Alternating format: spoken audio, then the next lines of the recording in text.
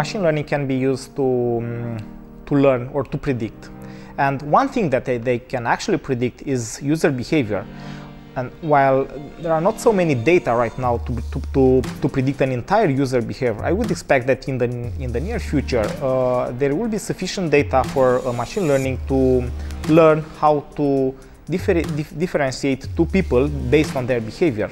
And when I mean behavior, I don't mean necessarily security. It could be anything, like the moment you enter the door, the moment you ate something, or everything related to, for example, when you start an application, what kind of web pages you're watching, what kind of information you're interested in, and everything can be used to build a profile, and that profile can be used to identify you.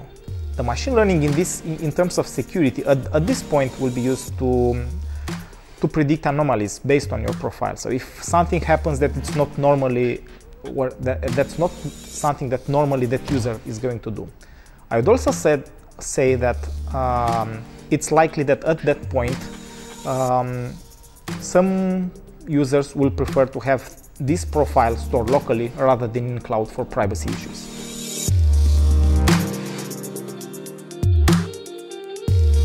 Actually, machine learning algorithms can reach 100% detection accuracy.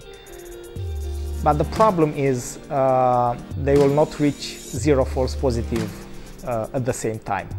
So basically you have to work with these two hard limits, and even if at some point you're going to obtain 100% accuracy and zero false positive, that's based on a test set that can change, and it's pretty much impossible to make sure that you will have the same detection rate with the same algorithm for a long period of time.